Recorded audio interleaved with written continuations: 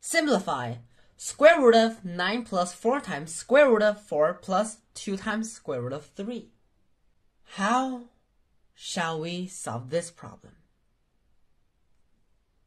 3 square roots. Firstly, let's have a look at 4 plus 2 times square root of 3. This one is interesting.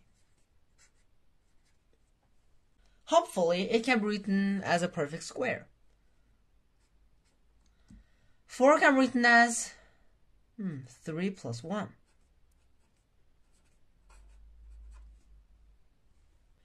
And 3 plus 1, this 3 can be written as square root of 3, then squared. 1 is 1 squared, and this is 2 times square root of 3, then times 1. Oh yeah! It is square root of 3 plus 1 all squared.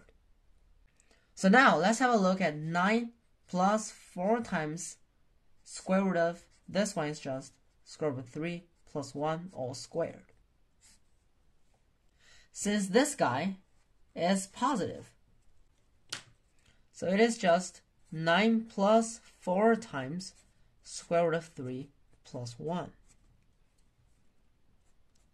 It is 13 plus 4 times square root of 3.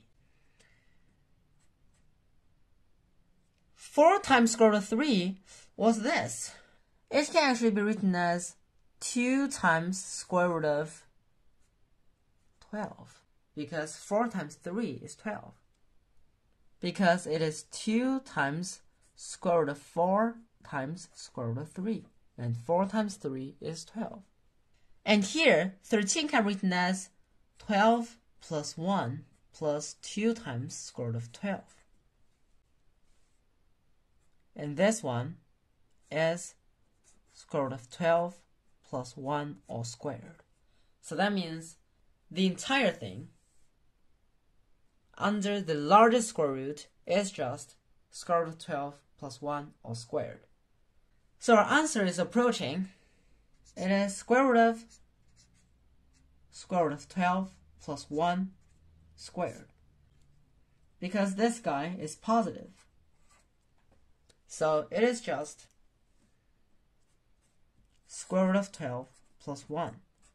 And square root of 12, we know it is 2 times square root of 3.